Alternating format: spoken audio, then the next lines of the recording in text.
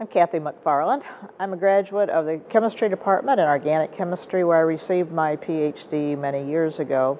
I love the opportunity to come back to Columbia and interact with students, and I'm here during the Life Sciences Week to share some of my career experience and advice on my career in industry. I know many graduate students are trying to face the decision of what they do in their careers, and I love the opportunity to come back and talk to them about careers, about resumes, interview skills, and how they can be more successful as they move through their careers.